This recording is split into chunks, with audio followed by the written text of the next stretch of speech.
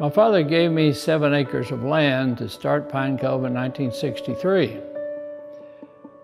People ask me, how in the world did you move out in faith to leave a job to think you could start a camp? And my answer to that is, how could I not do it? This is something God put on my heart to do, so I had to do it. And I wanted to focus on the ministries that I saw camps doing to reach kids and reach families, and that's where I wanted the focus to be. As I was walking across this bridge for the first time, I sensed the Lord tell me, I'm going to make this a showplace for my glory.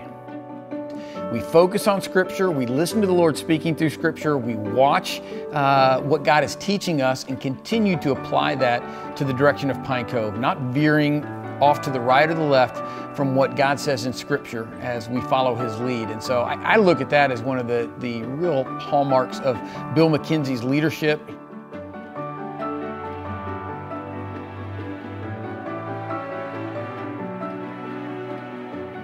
I used to sit on this swing quite often, dreaming about starting Pine Cove. Because of Bill and his family and their obedience to the Lord, Pine Cove has been able to flourish and grow from just one camp property in the 1960s to now 10 different physical camps, with plans underway for 2 more in the next few years.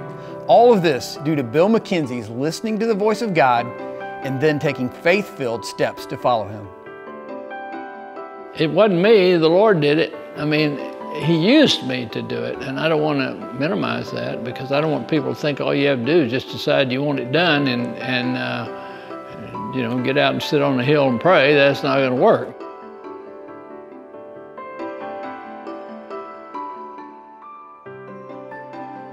Bill McKenzie's leadership, his passion as a man, has transferred over to our passion as a ministry. I think it is so essential to the body of Christ to have Christian camping that He would have done it. I was not an indispensable person in God's plan.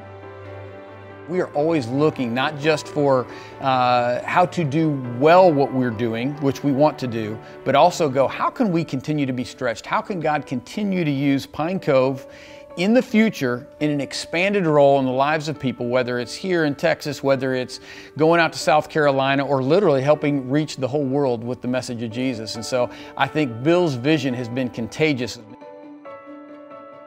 C.T. Studd said, there's just one life, only what's done for Christ will last.